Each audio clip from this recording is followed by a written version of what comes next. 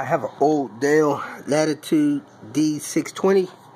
I put a SSD drive in it, so I'm gonna time how long it takes the computer to boot up, get a website up, and go to ESPN's website and log some page full of image on it.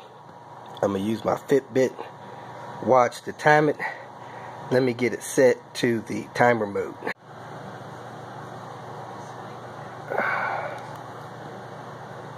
I am on the stopwatch mode of my Fitbit. Let me hit the power button and the go button on the watch simultaneously. I hit the power button on the computer and the watch is counting. First thing's gonna come up, my login page. I'm gonna push the mouse over, click in there, and then once the page comes up, I'm gonna hit the browser. There it is. I clicked in at 29 seconds. I'm gonna go down here and hit the browser and let it pull itself up. As you can see, I'm at 41 seconds. When the browser comes up, I'm gonna type in ESPN.com,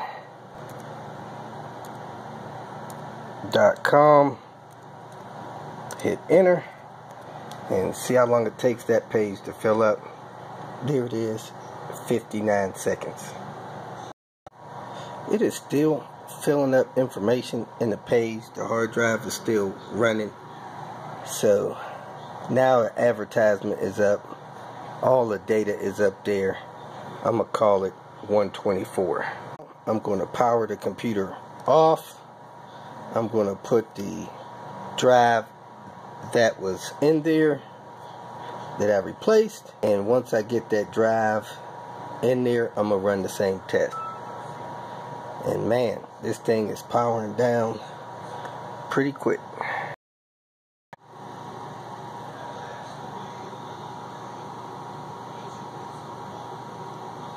I removed the SSD drive. I put in the old drive. Not sure which brand it is. I'll check it when I swap it back out. And I believe the date on it was 2010. Can't confirm that. So I'm about to do the same test again. Let me go ahead and pause the camera and run it till the browser's up. The computer's running. The stopwatch is running. I was clicking in on my login screen at 30 seconds. So we are right now at 24 seconds and counting, and I still don't have a login. So let me go ahead and pause this because I think this is going to take a while, and come back when it's ready.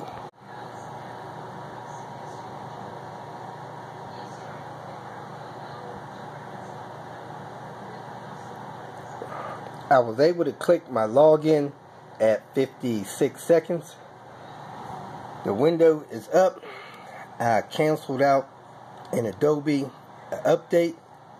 I clicked that browser button, Firefox. I don't think nothing happened the first time.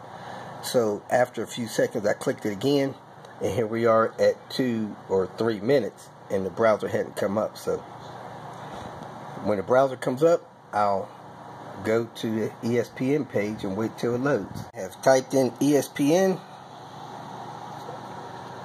We're at 4 minutes and 45 seconds.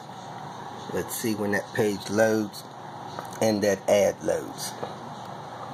And we get all the data up top. We got everything up top. We got the ad. We got the rest of the stuff there. 5 minutes and 12 seconds. One thing I did notice, our hard drive is still hard at work doing something. So let's see if it shuts down as quick as it did with the SSD drive.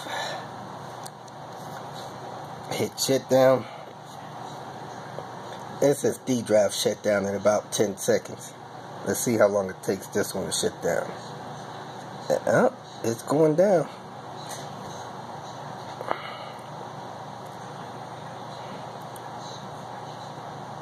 I'll come back when it is. It's almost powered down. even though that hard drive still has activity, it's looks like it's trying to shut down.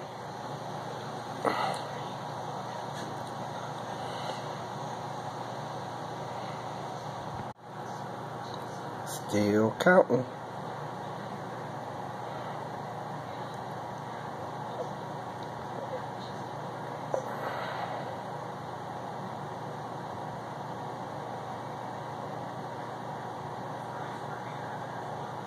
Not sure how long I can hold my arm in this position. Computer still shutting down. I'm at 750. Still trying to shut down at 9:20. At 10 o'clock, I'm going to force a shutdown by holding the power button down for 30 seconds.